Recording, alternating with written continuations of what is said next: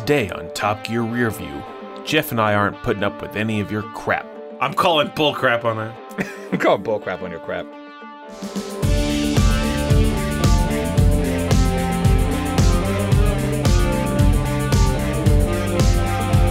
Hello and welcome to Top Gear Rearview. I'm Jeff, that's Brady. Tonight we're taking a look back at Series 2, Episode 9 of the new Top Gear. This episode aired on the 13th of July in 2003, and the star in a reasonably priced car is Patrick Stewart, apparently not yet Sir Patrick Stewart.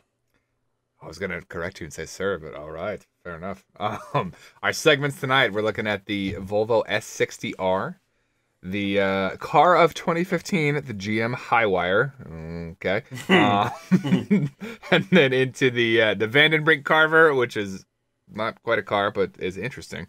And rounding things out, the Vauxhall Signum. It's not really a review of the Signum, but we'll get to it when we get back there. We'll get to it. We'll get the Dadsy car. Anyway, Volvo. The first thing that my wife said was, "What is wrong with that color?" It's like a powder off blue. Yeah. Green. Volvo Polestar Blue has become like a color. I mean, it's almost like the blue on the new Focus RS, and I love it. But this blue, I was like, nah. Why wasn't it the Polestar? It was pre-Polestar days. I mean, this Polestar I don't believe exist at this point. Well, that's too bad for Volvo then.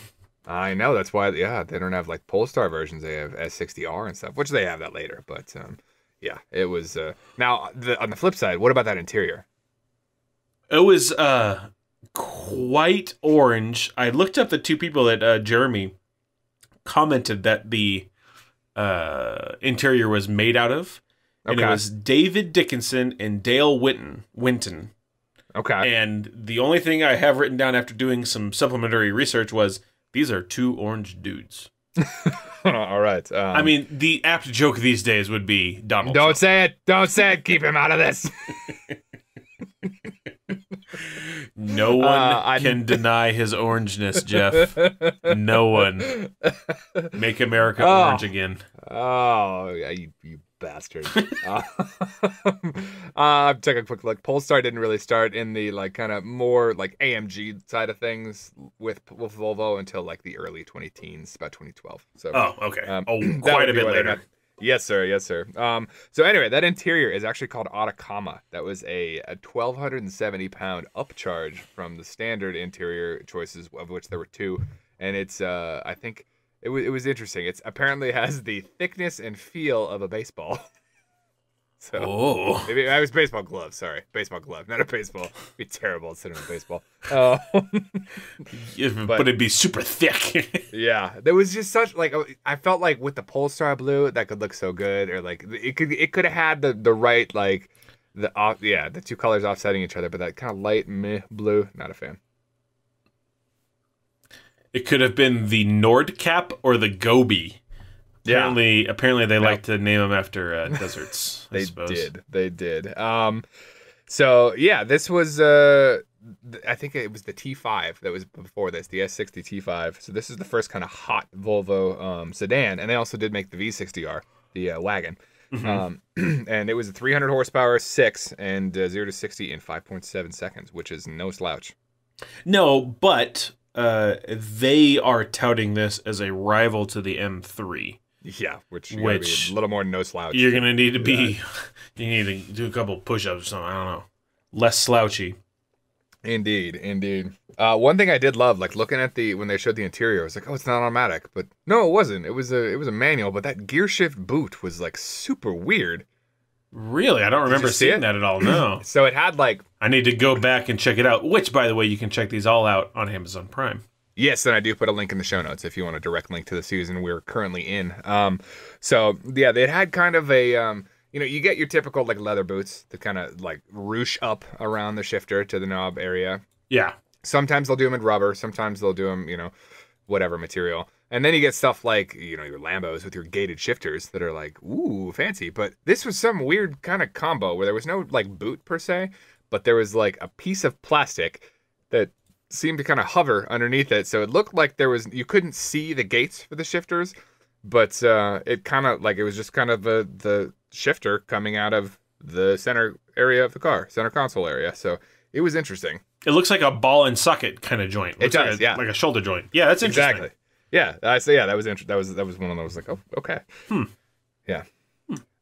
They do go into the many acronyms on this car, including. I know what you mean. Okay, I've got the brochure here, and I've never seen so many of these stupid acronyms for driver controls. Look, we've got DCC, wheel hop control, DSTC, CRAP. What is it all? I mean, can you turn it off? He said a bunch of things, but then he also said CRAP, and I laughed at that. I'm pretty sure CRAP is not a real option. I think crap is not real. I'm calling bull crap on that. I'm calling bull crap on your crap. Yeah, a lot of electronic nannies and whatnot. I'd like some of the we're getting better on the editing side of things and on the cinematography side. They still really like HDR and they like weird rolling shots, but the part where they had it like stopped mid-corner and had Clarkson superimposed being like, this is what it's going to do now. That was interesting. It's like, okay, yeah, you're making some steps. It's a stylistic choice. They're talking about there the sky hook system, I believe is what they call it. I didn't find anything on that. I think they made that up. Sky hook system. That's like a basketball shot. But anyway. It's the Kareem Abdul-Jabbar system. And he's talking about how I guess 2003 is a time before everyone just knows that computers are doing everything. Yeah, I suppose. So. He's like, it's taking readings, whatever, 150 times a second. And then, whatever, it does it all again, like 2 feet down the road. It's like, that's what they do. It's doing it 500 times a second. So, duh. Like, it's going to do it, like, you can't say now fast enough. No. Like, all the times. They would just play that through the speakers, and that'd be your amplified exhaust. Yeah.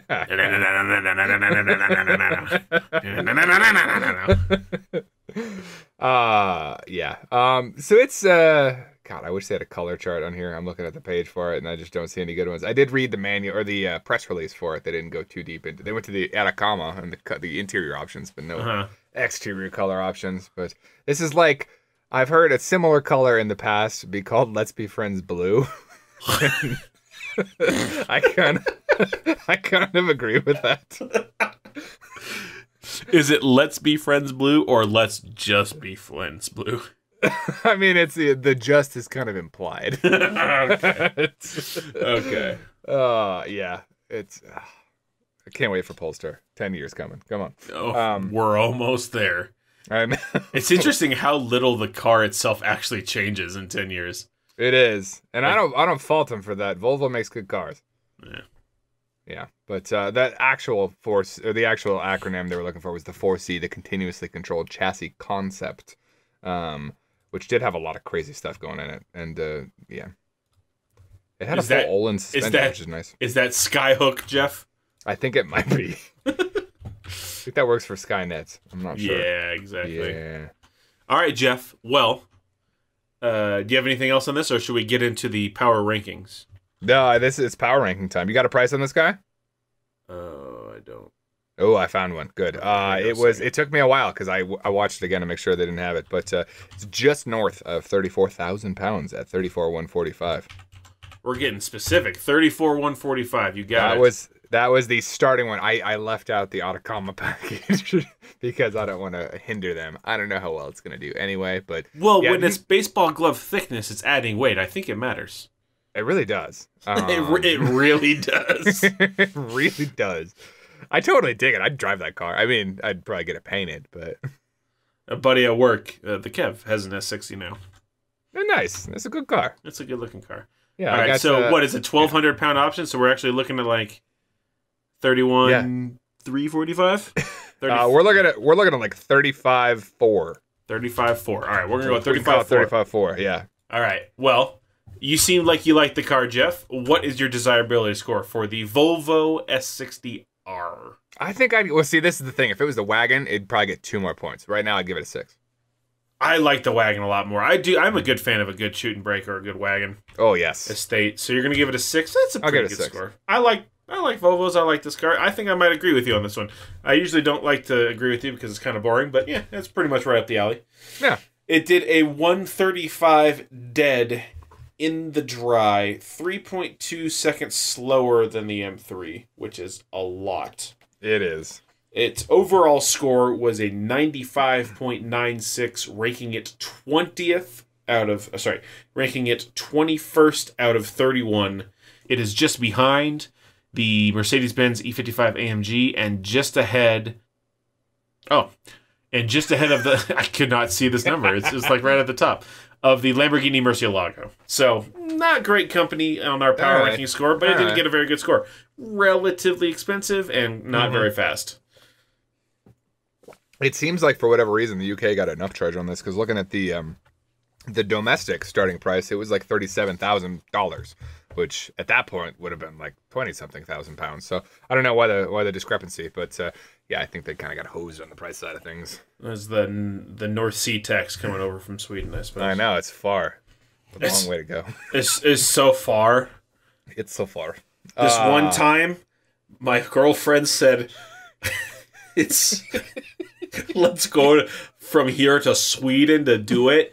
And I said, okay. And then she said, no, it's so far. It's so far.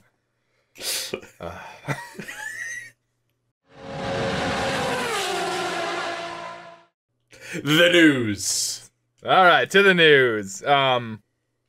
Yeah. So, first of all, what the hell's a Mohican? Well, I think that's a Mohawk. I can't tell if that's racist. I don't think it is, but... Well, a Mohawk is probably as racist as a Mohican. Equal racism. Okay, fair enough. All right. It took me a minute. I was like, what did he just say? Rewind. Okay. Yeah. He was, I believe, referring to that during talking about the Focus C-Max. Hey, Jeff, don't you have a C-Max? I do have a C-Max. Yeah, that was the first version of it. It was a little different on the UK side of things. It was basically just a taller version of a Focus, so you could fit taller things in it. I think the C stands for ceiling max. It makes sense. They're at the character creation screen. They just slide that one all the way to the right. There you go. Or Cargo Max, or Capacity Max, or Capacity Max. Canada Max. Anyway, so that's was in the UK only, I believe, until about 2012 when it came over here, and they actually introduced it in the US side as a hybrid only line in a normal hybrid and a plug-in hybrid mode or version, I suppose. And yeah, I have the plug-in, and it's not bad. It was kind of gotten in a weird way, but it's not a bad car. Yeah. Do you drive it at all? I do. I drive it daily right now. Oh yeah, because it's all electricals. It is the perfect range, except when it's really cold. Then it's not enough range. But when it's normal temperatures or above, it is the right range to get me to and from work on battery alone. Oh, nice. Yeah, so. All right. That's. They also had a kindred name of mine, one Jeff, who built a steam-powered bicycle that they discussed on the news. And yeah. That would be a steam-powered motor bicycle at that point, yes? I mean, it was, yeah, that was the joke. It's like, what do you run the steam generator with? Unleaded gas, so why don't you just buy a motorcycle? Yeah, exactly. But, yeah. I saw pictures. It was interesting. And yeah, like 30-some years in the making. Maybe more than that. It was, yeah, that's about right. It was in the 70s. 72, I believe, is when they started. So about 31 years in the making, and the dude worked too long on that project. That's all I got to say. Did he build it in his kitchen and he didn't know how to get it out, so he kind of let it sit there for a while? It's a bicycle. You can get a bicycle out of your kitchen. Just open it. Well, not with a boiler in it. It truly had, like, that boiler stack was like 5 feet tall. It was ridiculous. It was not practical. I mean, yeah, Jeff, come on. Live up to your namesake. You were too wrapped up in the question as if you can, Jeff. Yeah. Not if you should. Not if you should. Not if you should. Jeff's. Jeff it's a fun name. I'm glad it comes up a few times in the show, and I enjoy all of them. The best is yet to come on the Jeff It name. really is. I'm so excited. But not that far away. Though Jeremy's donkey being named Jeffrey in last episode, not bad. Second best donkey name in that episode, though. Agreed. Kristen Scott donkey. They also talk about the Rover City Rover, which is a I'm so excited about this. Tata Motors car, but this is something that we really get to later on. Yeah, I saw that and I was like, oh, the Rover City Rover. Yeah, I called the Tata. That was fun. I was watching with my wife, and And they were like, it's so cheap. And I was like, that's because it's the Tata. And then they said that, and I just fist bumped in the air. And I believe this is the one that they kind of diss on for a while. And then Rover/Tata doesn't give them a test car. Like, they won't give them one to test because they feel like they're just going to smash it. So they do James does some subterfuge and, espionage and, like, infiltrates the Rover dealership and does a street test just, like, on a test drive. Yeah. Yeah, it's going to be good. I remember that. Okay, I'm looking forward to that. It's good. You got like... couple seasons. Couple 10 seasons. Couple 20 seasons. I really enjoyed, like, looking at that thing. It looks like an Audi Allroad to a degree. What, the Rover Streetwise? Yeah. That's a different Rover. It's not the City Rover anymore. Crap. Okay. But they talked about it, right? They did. Yes, that's the next one. Yeah. So they talk about the Rover City Rover. Yes. Which okay. I love saying City Rover, Rover City Rover. It's just the stupidest name ever.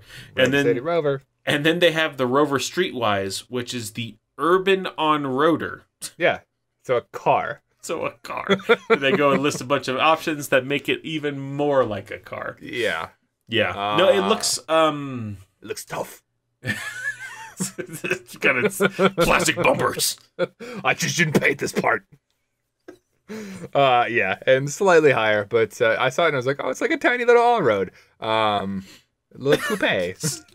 I just don't want to paint this part. That's really all it is. Like, save money on paint. We'll put that money into the suspension. We'll make it an inch taller. This is gonna be a good episode. Yes, sir. Yeah, I did enjoy that. That was, I assume, very similar. Also a Tata with tweaks, but yeah. The season 2, we're gonna jump this into the news, even though it's kind of at the end of the news. But the season 2, episode 7, Top Gear Rearview. Jeff and I did a little joke about the Aston Martin Vanquish, and we're not gonna do it with the Mazda RX-8. No. But I like when they cut to a car for like 3 seconds. Like, check it out. Its doors open backwards. All right, let's go look at the high wire. So yeah, they also mention the suicide door on the RX-8. Yeah, that was the freestyle door is the marketing name for that. And I gotta say they had a better transition here because that is how the doors open on one GM high wire. Oh, I guess it is. Yeah, that's the segue or whatever.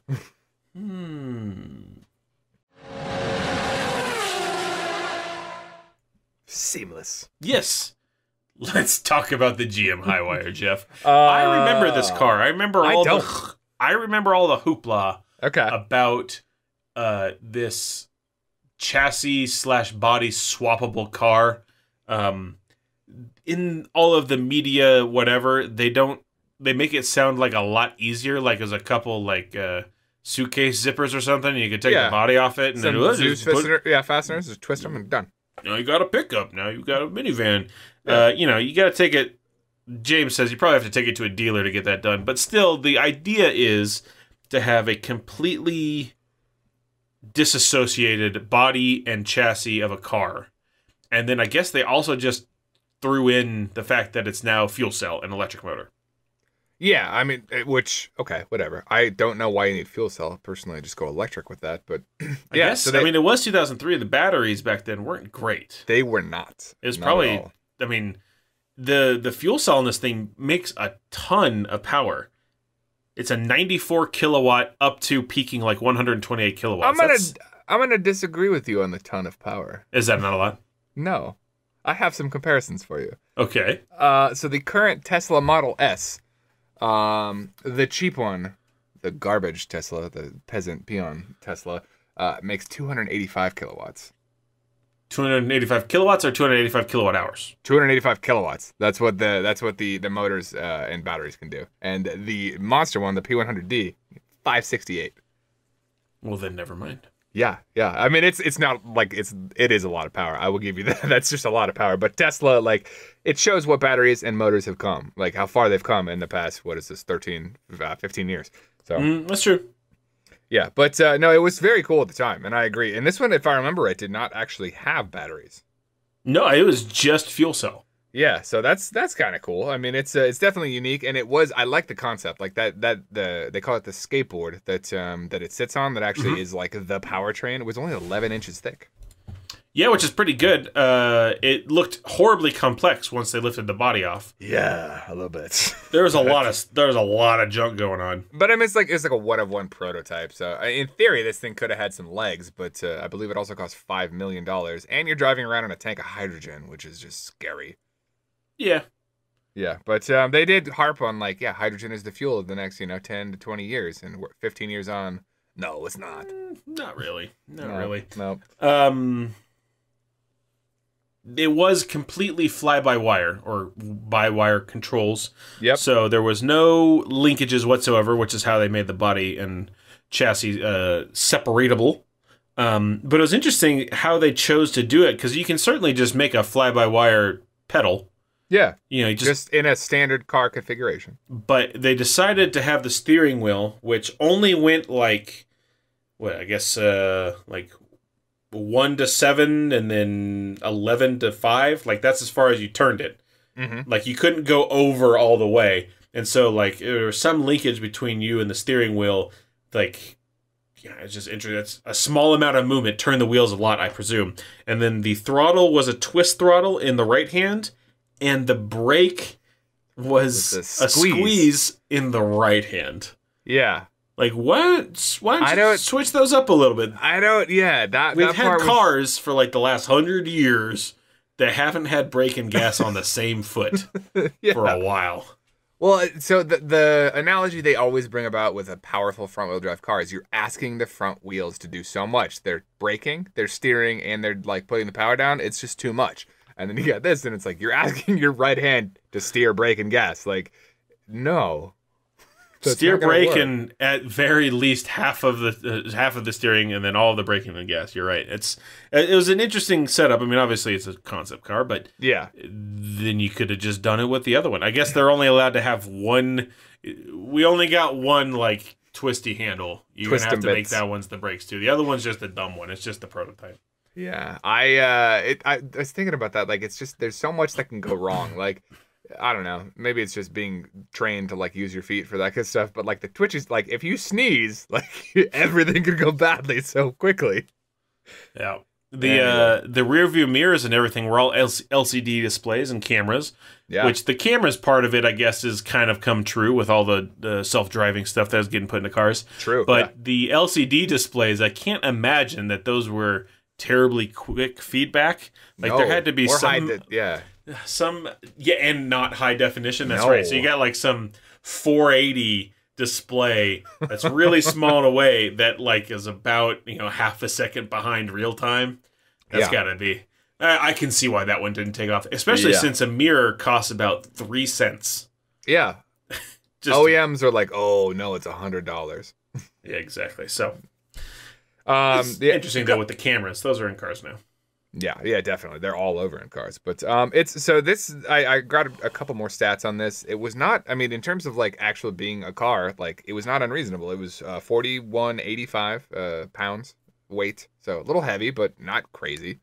And it could do a max speed of 100. So it was like it seems like a usable car. It didn't really go anywhere.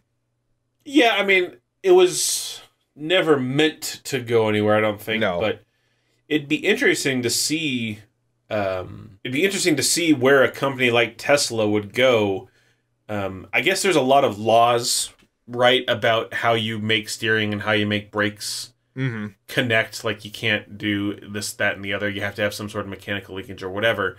But like companies like Tesla will have the drivetrain and the fuel source all kind of down low in one separatable chassis. I bet they could start doing not hot swappable bodies, but more hot swappable bodies. And I guess now saying that car companies have had similar chassis for many, many, many years for different cars. Yeah. So I guess it's just a continuation of that, but it was hydrogen fuel cell, and that didn't really take off. No, it will come back in a later series, but now I will say the hot swappable thing, I still think that has a chance to some degree in the battery side of things. That's been talked about because batteries just right now at least take a while to recharge. and charging them rapidly like depletes them faster. It makes them a reduces lifetime. So I could see that being a higher potential. Is like, yeah, it's got like, you know, some chunk in the middle that you can take out with a few screws and then just swap back in, and boom, you're ready to go again. Well, wasn't that a PR stunt that Tesla did, where they brought in a Model S and swapped the battery out in like 65 seconds or something? But that was your fuel change. You just have Tesla dealerships every however mile, and then you just drive it in, get a new battery, drive out. Yeah, I mean it makes a little bit of sense, not a lot of sense, but a little bit. Not really. No, but it is. I do. You know, the concept of having that weight down low definitely makes sense. So. It's and that's what a Tesla is. I mean, a lot of that sits super low in the chassis. So I think it's there's aspects of this car that will live on. All right, Jeff, let's talk about the star in a reasonably priced car this week, which is Patrick Stewart, or as I more affectionately know him as, Captain Jean-Luc Picard. Oh no, he's Magneto. Or not Magneto. God, that was terrible. Oh, he was Professor Xavier. Oh no. Oh, I am a terrible person. Ian McKellen's not that on yet. Don't you know he also played Gandalf in The Lord of the Rings? Oh no. Professor X. Yes. Obviously, Jeremy is a Star Wars fan. God damn it, I did it again. This is a terrible episode. Star Trek fan. Yeah. Yes, well, I have something to bring about that. The thing I was looking at right before we started recording today, Jeff, was in his intro, we do a similar thing as an homage to them, but he says today on Top Gear, or tonight on Top Gear. Tonight, Captain Jean-Luc Picard at warp point 0001. And I looked that up. That's 67,000 miles an hour is 0.0001 warp. I don't think he hit that in the Suzuki. He that's pretty fast. I think he probably lifted going around follow through. He could have though. He had the chance, but he totally could have. Yeah, keep it flat, man. Yeah. So I think I agree. I think Jeremy at least knows of a little bit of Star Trek, or maybe just how that kind of made him more popularly famous around the world. Yeah. He was a extremely successful theater actor. He is a extremely successful theater actor. But he was like in the Royal Shakespeare Club, like right away. He's a big time stage actor. And then he got this poor little show, Star Trek The Next Generation. And I love reading the things about it. Is he was like living out of a car at the time in LA, like out of a motorhome, because he like out of a suitcase, and he didn't think the show was going to go anywhere. He played Jean-Luc Picard for like 10 seasons. Oh yeah, how long that was on? Multiple movies, right? Yes, a lot of movies.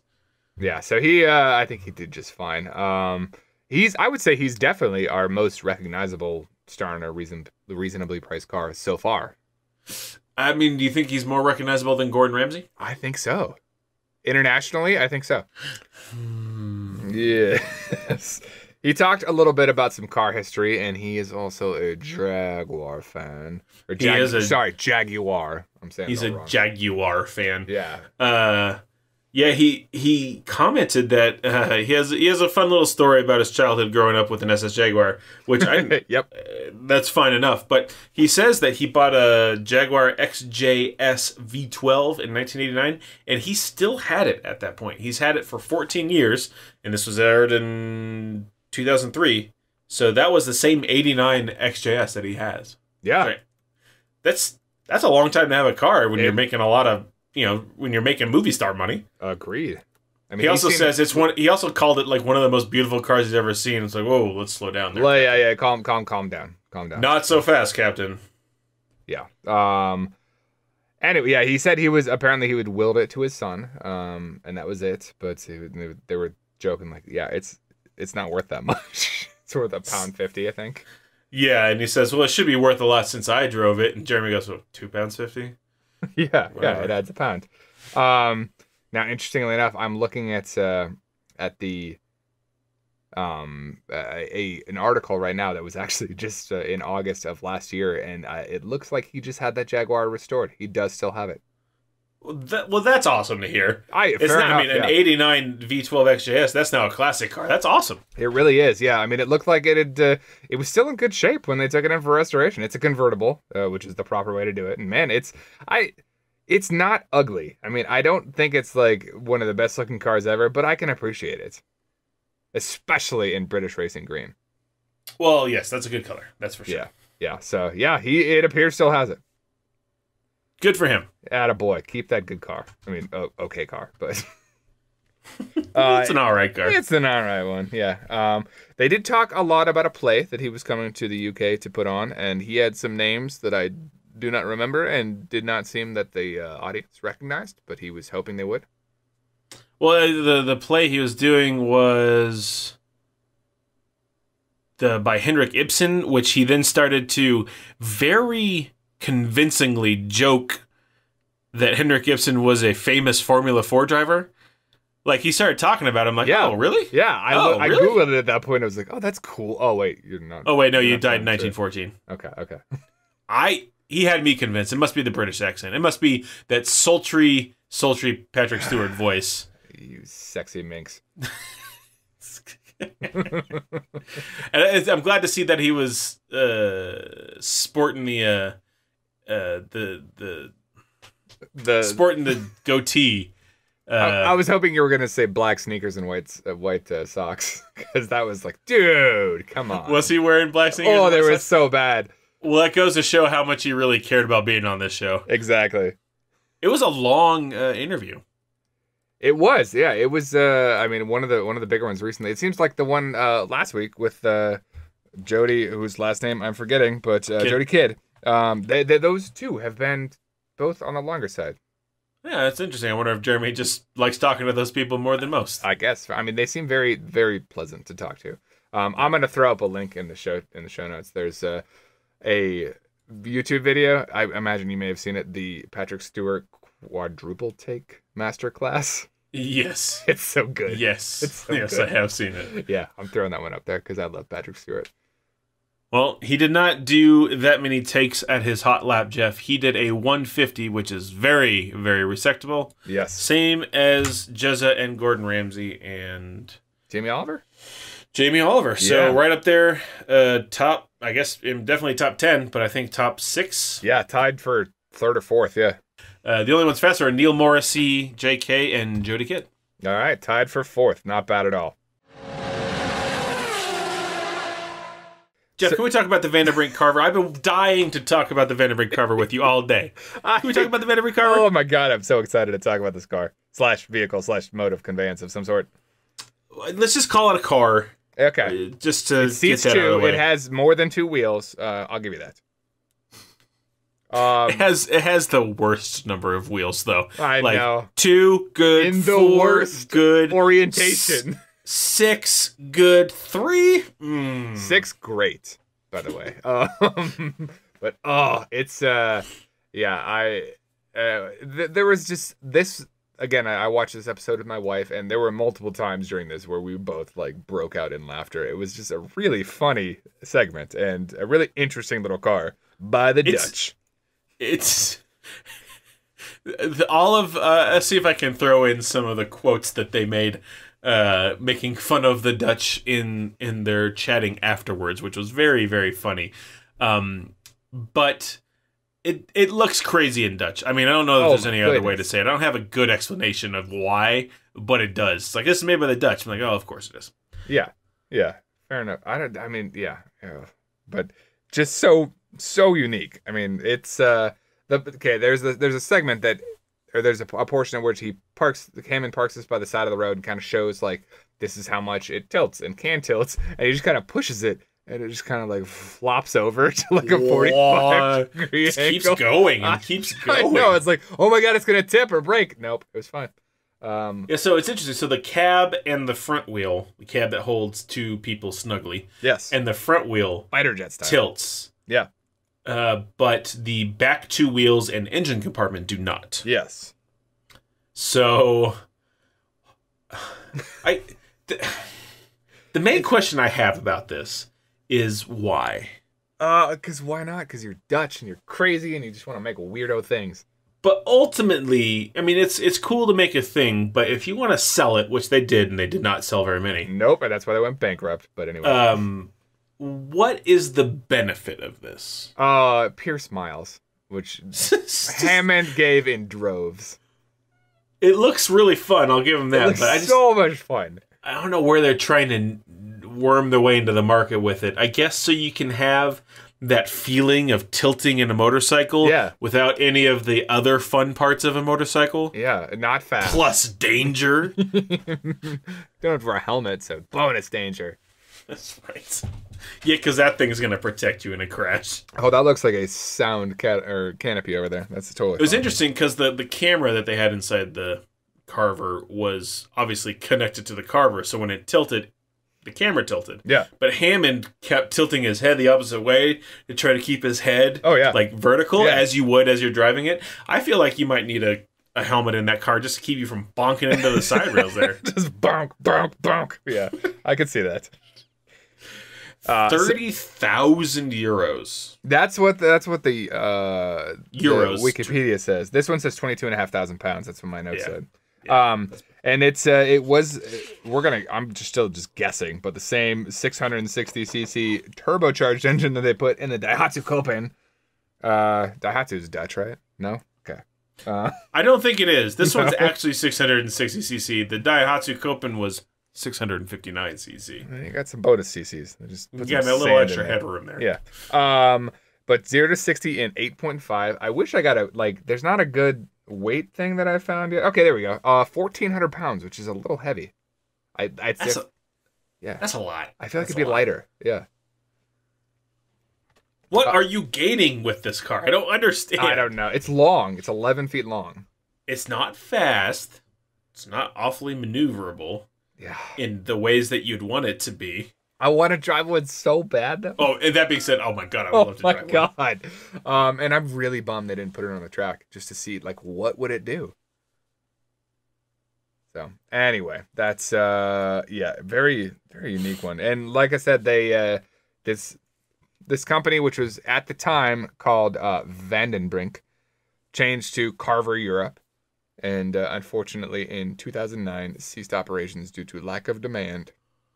How about that? Yeah, that's kind of an expensive toy and a weird toy, but still. R.I.P. Vandenbrink. Jensen Button, the F1 driver from the UK. This car or bike or whatever you want to call it is possibly the weirdest thing I've ever driven. Possibly.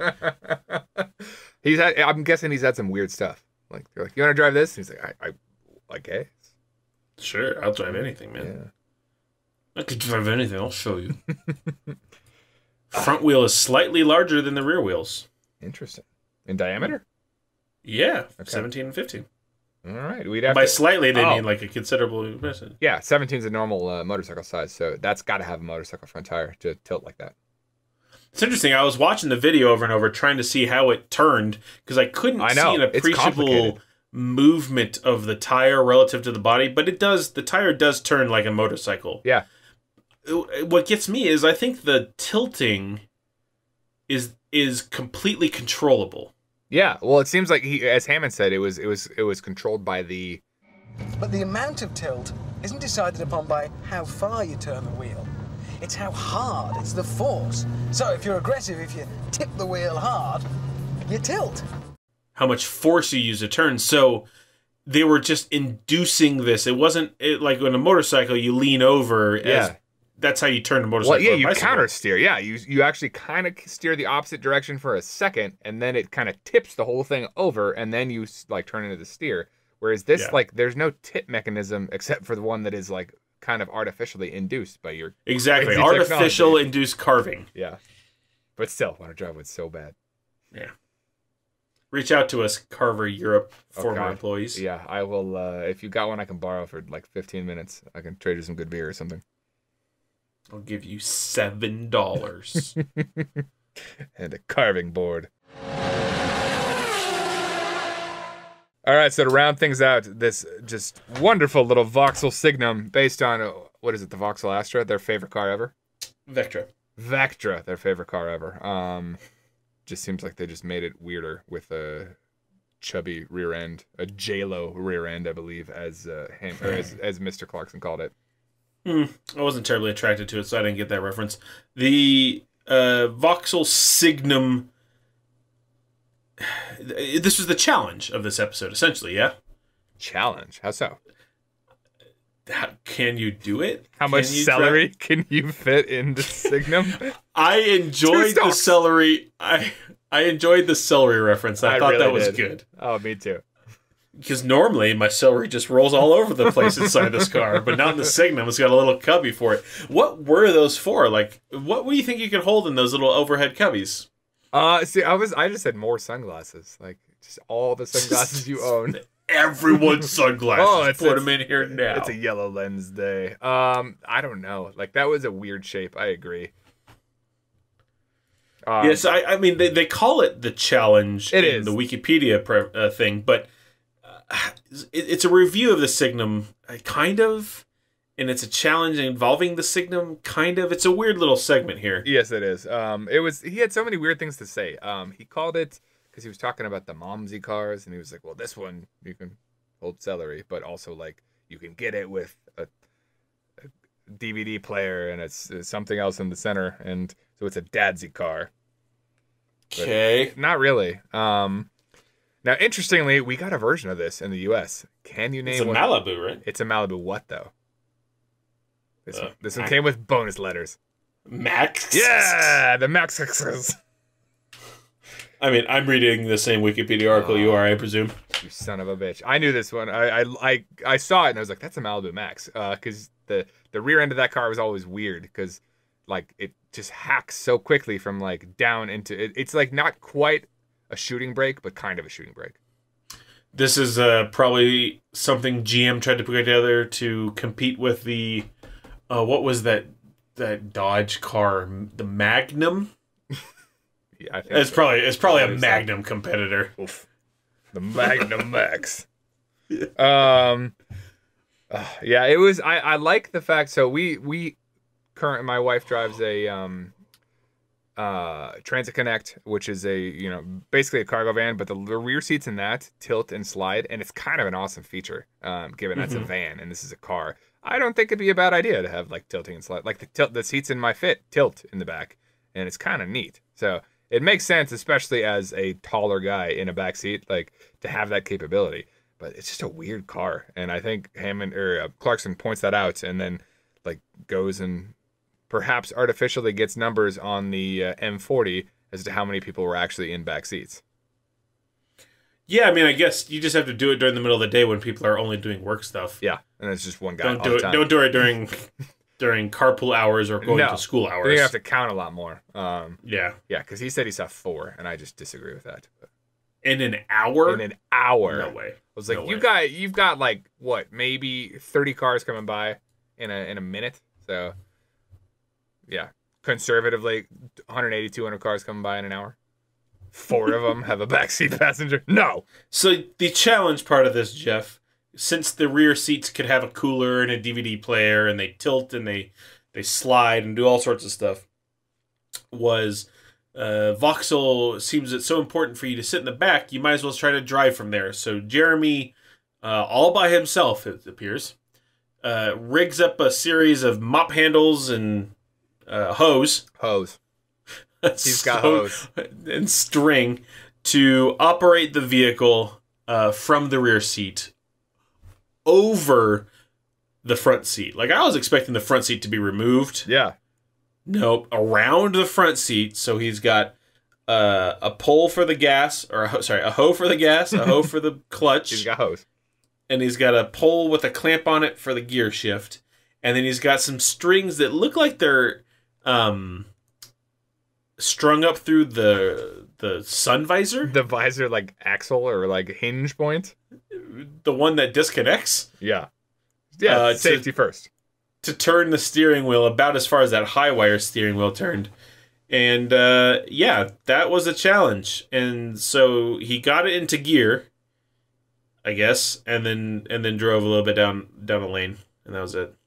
Yeah. He said he was gonna donate another £1 to the donkey sanctuary for every mile he went, and I think he went about 130 feet. 0 pounds for donkeys. Sorry, donkey. Sorry, Jeffrey. Sorry, Chris. Not donkey. Yeah, I gotta say, like, when he did that, I was like, oh, I saw him with the things, and I was like, he's gonna drive it from the back seat, and then I kind of forgot it was a manual, and I was like, oh, this is gonna be more interesting, and I was impressed. I mean, I gotta imagine there was some shenanigans going on, but if it was, He might have actually got into first gear, but then they just left it in first gear. Yeah, didn't try to shift. He said second, but I was like, you didn't shift. No way. You did. No way, you shyster. And that does it for us today. Indeed, it does. Yeah, another kind of short episode. Weird segments. This one. I saw the car list on the Wikipedia, and I was like, "What is gonna happen in this episode?" But interesting all around. Whole lot of nothing. Yeah. Thank you guys for joining us. If you enjoyed it, think about subscribing on wherever you get your podcast. That'd be really cool, so you can make sure we show up every week. We release this podcast weekly on Fridays. We also release this podcast on YouTube, so if you have to watch it at work or something and YouTube's available to you, then go ahead and check it out there. And we do have a Facebook page that Brady diligently manages and gets some good content up there. That's at facebook.com/TopGearRearview. And if you have any feedback, questions, anything like that, you can get us at topgearrearview@gmail.com. So on that note, I believe that's all we got for episode 9. So we are about to round out series 2, episode 10. Come back next week. On that note, we'll see you guys soon.